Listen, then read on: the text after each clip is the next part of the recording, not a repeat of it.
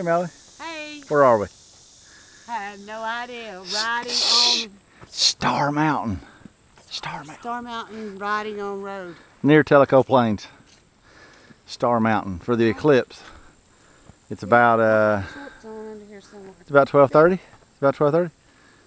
Ask your friends, where did y'all watch the eclipse at? We watched it here with the crowds. We got a view off the mountain right over here.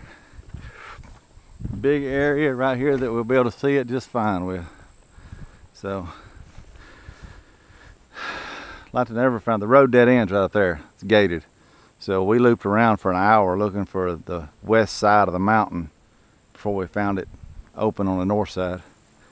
But anyway, Star Mountain near Tellico Plains.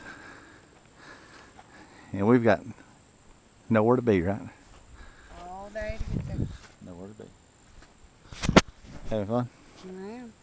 Love you. Got our chairs in the shade because it's hot today. Why didn't they move this eclipse to the fall?